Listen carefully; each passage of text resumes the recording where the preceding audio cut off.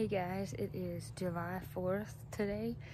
We are actually at the lake and just woke up. I didn't want to disturb other people, so I thought I'd come outside. The lake is so pretty this morning. There's just a bunch of fog and some sunshine back there behind me. I'll turn the camera around though, guys, and give you a better view.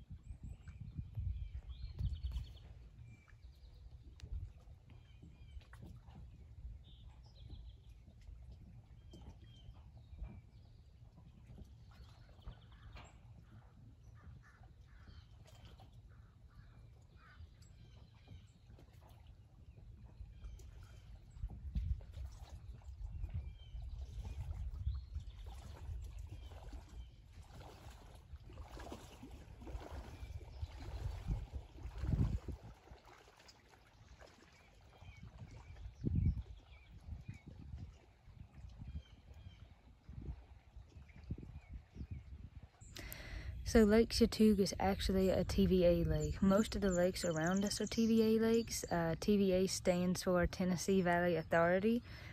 So they come in to make the lake, and unfortunately it had to displace a lot of home places.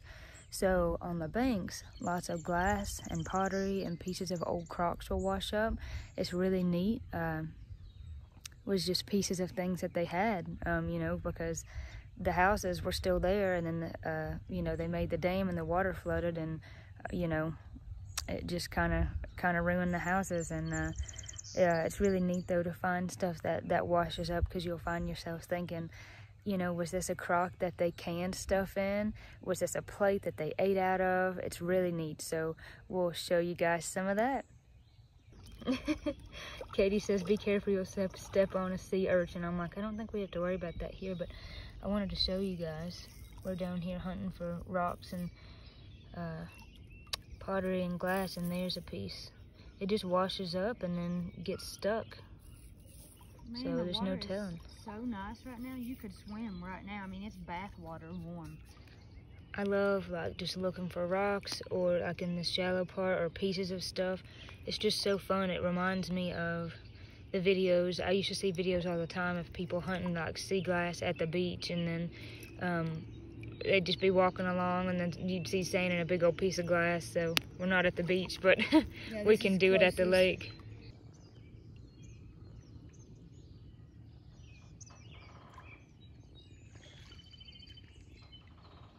So here's another piece. Probably, I don't know, maybe from a plate, because it's got that beveled edge. But it's so neat, because you wonder, who touched this? Whose family did it belong to? What were they like?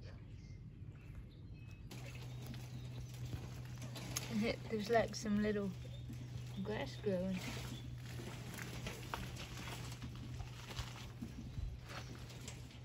So I found another piece. What's really cool is to keep all these and put them in a jar. It's just pretty to set on a shelf because it's decorative, but then you can label where it come from.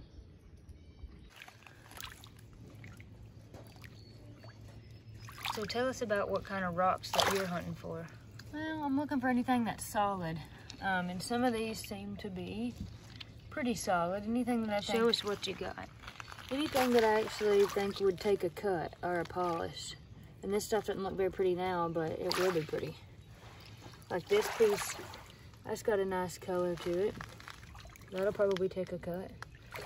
You know, and then if none of it takes a cut, then bring it back and put it back. You know, you're just trying to see what you can find. That's true. I got a whole bag full. All right, guys, do you see what I see? It's a marble. It's a marble. I'm not sure why that's in here, but... Oh, there's no telling, the kids probably threw it in here. Probably so. I seen something blue and I thought, what is that? And then I got closer and I'm like, that's a marble. So this was probably a arrowhead, and you can see where the sides have been worked here. And here's the bottom, but the top's missing. You can kind of see how the sides have been flared out too. I think this side is actually missing too, but that's what that looks like to me. I could be wrong, but that's probably a piece of an arrowhead that's just been broke. Cool. So here's a piece of glass of some kind. Lord, there ain't no telling where that went to. Looks old. Probably is. It's gonna go with me to go home and go in a jar, set on a shelf.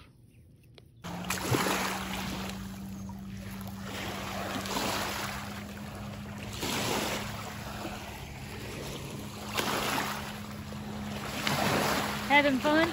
Yeah, I am.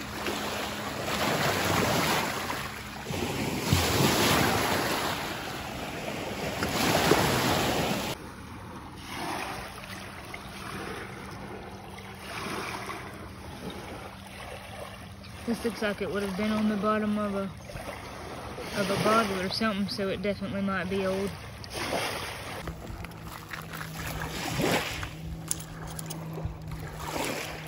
Now this is a neat find for sure. You never find them this whole, even though that's only half. You usually just find little bitty pieces. This was the top. It was on the inside of a mason jar lid when they made the metal lid. So that is pretty neat. That stayed intact halfway, all the way up through the bottom of the lake all this time. So that is pretty neat. That might be one of the best finds. So this is kind of what I'm looking for. There's a lot of this in here, this kind of pink and orange stuff. And then there's a lot of this stuff that kind of almost looks like feldspar to me. This is interesting. It's got a real clear vein running through it. So these are kind of another example of a type of rock that comes out of this lake that would be good to work with.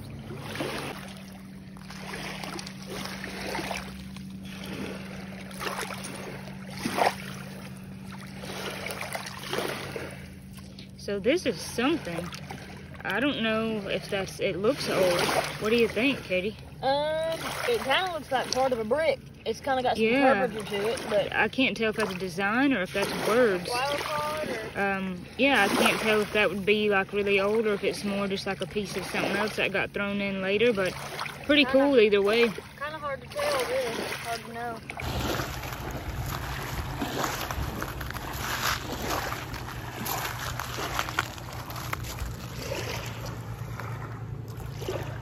Wow, that right there is a piece that looks like of an old crock. That's cool. That would have canned all kinds of food for them to keep them alive through the winters. Wow. This is blue. This is not a material that I've found here before. Put it in your palm and show us. It's kind of reminds me a little bit. The color reminds me of apatite, but the crystal structure here is not right for that. Yeah, I don't know. Think you'll have to cut it and find out? I will, yeah. And based on how it would polish would be how I would identify it. Depending on what kind of polish it takes, it would give me a better idea of what type of rock it is. But I can tell you now, it's probably some kind of silicate. So we'll see. Okay, so I walked over this the first time and I was headed back the direction I come and I saw something partially buried.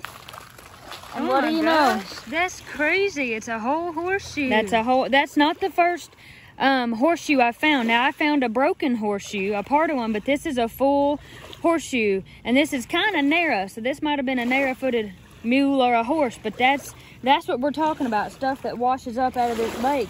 There's no telling what horse shoed this and wore it. So that's, wow. I just saw this much and I thought, that's old scrap iron, and I pulled it out and that's my lucky horseshoe. Wow.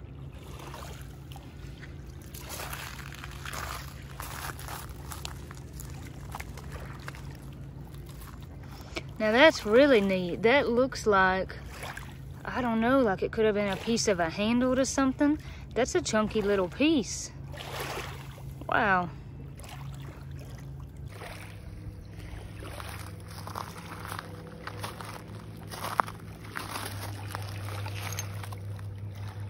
Wow, that's cool. Looks like that would have been the bottom. I wonder if it was a jar. It's got the number 10 on it.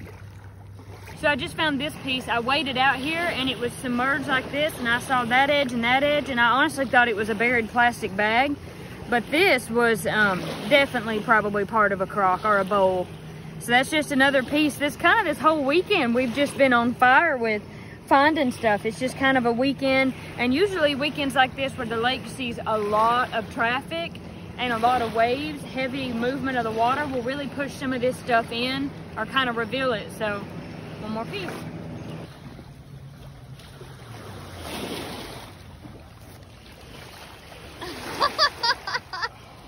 Gosh. You might not want to do another one. Poor Daddy, he's got the tendonitis. So we are having a great 4th of July. We hope that you are having a great 4th of July. By the time you see this video, the 4th will be over. We hope you had a great 4th. And we are about to go get something to eat. We actually had some hamburgers last night before we watched the fireworks, so we're gonna eat leftover hamburgers, and we're having a great time. The lake is actually extremely busy. We're standing on a dock. It's kind of like a roller coaster. There's so many waves. Yeah. Show them the lake.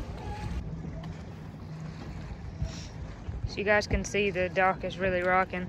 It's just so busy. There's so many people out and about on the lake that the water's really choppy. Boats, jet skis, just people everywhere. People having a good time. Everybody seems to be having fun, being courteous. It's really moving though. We are definitely having a good time. It's such a pretty lake.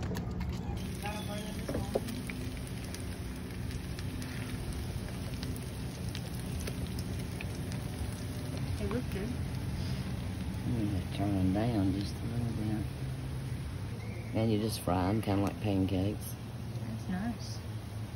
I do like potato cakes. Mm-hmm. I love potatoes about anyway. Oh yeah.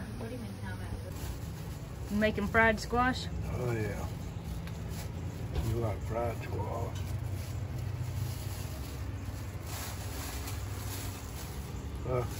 What?